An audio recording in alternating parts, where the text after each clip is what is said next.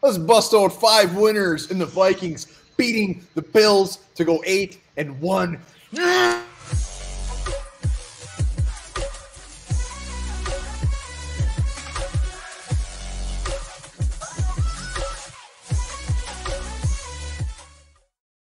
Right, welcome back to the Onebar and Lupagus show. A very happy Onebar and Lupagus show. The Vikings coming out, killing any doubters, going 8-1, beating the Bills in Buffalo. We're going to talk about our top 5 winners. Make sure in the comments, let us know your winners. Also, be sure to subscribe to the channel. We want to get 9,000 subs. If you're watching this, hit that sub button.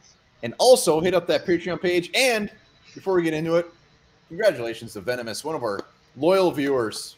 He knows what we're Another kid. He is so damn potent. Yeah, I'm still in awe. I'm still in shock. The Vikings pulled this one out.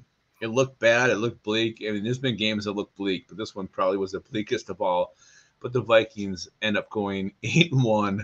They go to Buffalo. They pull out the win. And one of the craziest games you'll ever see in your life. Overcame a ton of odds. Battled the refs at point. Battled the Bills. Great team. One of the best teams in the NFL. Vikings are 8-1. And I hope this ends all talk of the war. The Vikings are real deal. They're the fucking real deal. They go to Buffalo, play against a team with Josh Allen, which appeared to be completely healthy Josh Allen, and beat their asses. And just the best way is the way they beat them.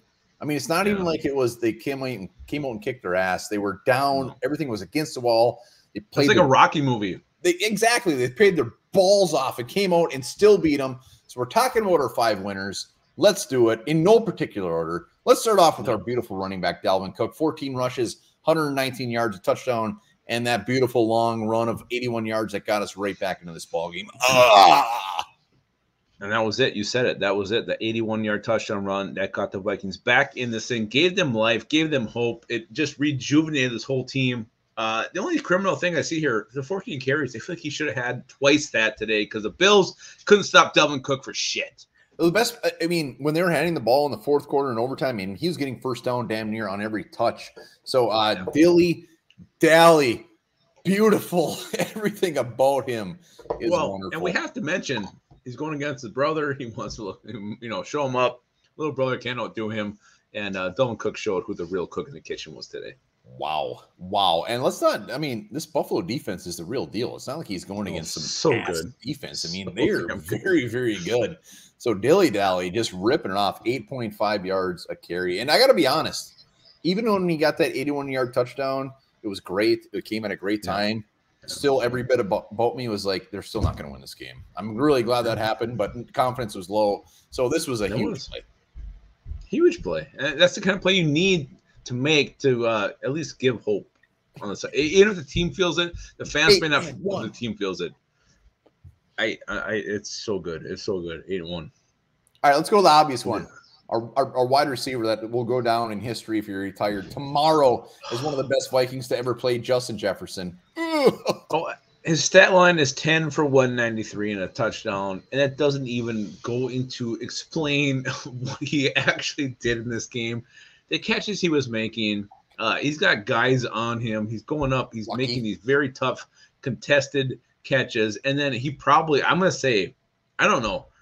I've seen some great catches in my day. Look at the George Pickens one, the Odell Beckham Jr. The catch he made today, it might have been better than both of those. I don't know how it ended up in his hands, in the bounds. It looked like the defender had it. Somehow it ended up in Justin Jefferson's hands. It was crazy. It was insane. This guy, he's so damn good. I can't even think of a word to explain it. Microcosm, maybe? I don't know what that means. I used to have micro machines and they were awesome. You know what? This reminds me of the David Tyree Super Bowl catch. It was just weird. Yeah. It shouldn't have been caught. It should have hit the ground. It was just insane. He pulls it out and just threw it all over her chest. It was beautiful. So Justin Jefferson, a very common theme to our top 5s every damn game, but he earned this. And the best part is everyone's like, oh, Stephon Diggs against Jefferson. And Jefferson outdid him. He won. It wasn't close. And let's not forget, Diggs was good today, too. Diggs was making some crazy. Jefferson was better. I know, but that's what I'm saying. Diggs was great, and Jefferson was even better. All right, let's go. Let's see. We'll finish on the opposite side of the ball. This might be a little bit maybe a little dicey here, but Kirk Cousins. I'll let you go. I've been hogging you. Well, I think it's second half Kirk Cousins. At first half, he wasn't good. Sucked. He was throwing the ball in the dirt, making some bad decisions, looked indecisive. And even early in the second half, I think his really bad interception was actually technically in the third quarter. So maybe we should call this fourth quarter Kirk Cousins, because this is when he steps up. This is when he puts the chains on. He takes the shirt off, oils up those abs. He says, fuck it, I'm playing some football. You guys can all suck on my balls. And Kirk Cousins, clutch, clutch, clutch, clutch. This guy came to play when it mattered. And this is why the Vikings are 8-1. It's not that Kirk Cousins is letting up the stat sheet in meaningless games, meaningless losses. He is making plays that make the Vikings win football games, and he did it again today. Yeah, if people bitching about Kirk Cousins makes me so damn mad. It makes me want to take Lupagus and punch him in the crotch. I mean, give me a break. This guy is a top 10 quarterback. He might not be top 5. He might be number 10, but he's a top 10 quarterback. He's got ice in his piss. He's got fire out of his ass because this man wants to do anything he can do to get the win. You see this guy rushing. He doesn't ever slide. He lowers his shoulder. Screw you. He knows he's not going to get hurt. He's tough as nails. Kirk Cousins, he goes out and throws some gross-ass interceptions. He had 2. Should he have had 5? Probably, but he doesn't care. He still goes out there and plays his ass off and gets the dub. Those throws he was throwing to Justin Jefferson, even at the end of the game, were beautiful. He doesn't care. It's like he fucks up and he just doesn't remember it. He doesn't care. He comes back out, keeps throwing the thing around. So Kirk Cousins needs to get some damn love, and he is absolutely a winner. I'm really glad you mentioned that, how he likes to take a hit, because did you see the replay when he got hit? He licked his lips before he took that hit. He knew it was coming. He was ready for it. He licked his lips. He wanted to taste it so bad. That's what Kirk O'Chains does. He tastes those hits. Hey, there's other channels out there that will bash Kirk Cousins till the day they die. No, it's not this channel. We love him. No. He licks his lips, and we lick his lips. We lick our lips when we think about him. All right, let's go to the defense side of the ball. We got 2 defensive winners. We could have picked a couple. Daniil Hunter had a good game. Eric Kendricks had some big plays, obviously, but we're going differently. We got to start with Patrick Peterson. I mean, he sealed the deal. 2 interceptions. Patrick Peterson had a rough, maybe tackling wasn't great, but when you get the game-winning interception, you're going to be in the list.